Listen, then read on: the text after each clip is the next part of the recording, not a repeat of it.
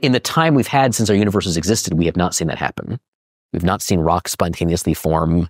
What I mean is, like, even if we have this space that's not bounded, some events will occur that will be extremely, extremely unlikely. Yes. Of the same order of magnitude, if not greater than the royal family being formed. That's right. But we don't expect them to happen all the time.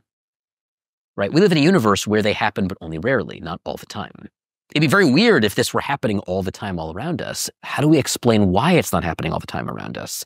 Somehow this is connected with how the universe began. The universe began in some kind of configuration that was very typical in some sense. It was very generic. It was very boring. It didn't have the very special arrangements that would lead to us seeing strange, unlikely things happening all the time. But we can't make it too typical, because there's some sense in which the most typical initial configuration is just very random and in some loose sense very high entropy.